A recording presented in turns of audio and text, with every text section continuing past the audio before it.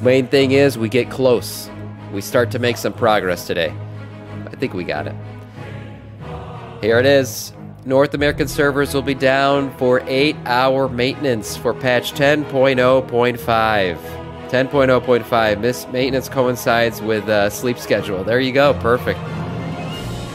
So, yes, it is maintenance day. 10.0.5 is upon us. We are going to talk in a little bit, watch a video about, everything that's coming in 10.0.5. Exciting stuff. I think it's going to be a great patch because it's not really a full patch.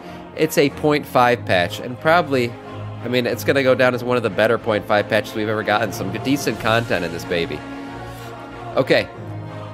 One last quick look at Dragonflight DPS charts before we go into the patch. I kind of wanted to look at these because these could change. A lot of little class tweaking going on in this patch today.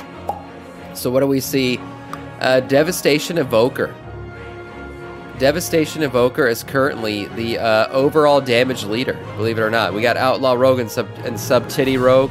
Rogues have been doing well so far this expansion. Ret Pally really came out of nowhere.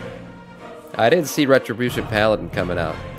By the way, Sam, Achilles said yesterday if we one-shot Raz, he would give you 100 subs. That's a good bet. I think he's going to keep those. But yes, that would be nice. That would be nice. If we one-shot Raz today, wow. The thing is, we still haven't seen the entire fight, so to one-shot Raz would take a lot of luck. That's for sure. That's for sure. But I'll take him up on that one. Enhancement Shaman. Yeah. Yeah, customer support's going to be needed. Enhancement Shaman and then Havoc Demon Hunter. Looking good. Looks like our Unholy DKs have fallen off a little bit on just overall damage. But again, this is overall. It is what it is. Windwalker Monk in a good spot. These classes, people have been bouncing around here. I would say the one stable class has really been Rogue. Rogue has been seriously stable throughout this. Here we see Unholy rise again to the top. This is damage to bosses. So single target damage. Yeah, Unholy is still king right now. We see Frost has made a move up. So Death Knight in general is in a really good spot. Beast Mastery Hunter. We had a lot of you on Broodkeeper yesterday. The Beast Mastery Hunters were great for Broodkeeper yesterday. It was nice to see them pumping hard and pumping fast. Assassination Rogue. And so here we see big difference. Outlaw Rogue, top damage, but then when it comes to single target, they are really an AoE. And then Sub-Titty sitting right there in the middle.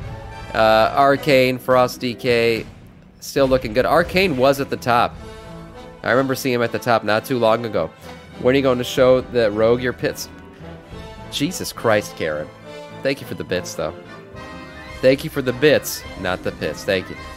Enhancement Shaman. Yeah, a lot of movement here, but what I wanted to see was really, I wanted to kind of catalog this in my mind of where everyone's sitting because of all the changes happening today and what that could mean for all these classes. We've seen some big moves. Assassination Rogue dropped 18 spots. Man, that's a huge move. Arcane Mage, like I said, they were top. Now they're 17.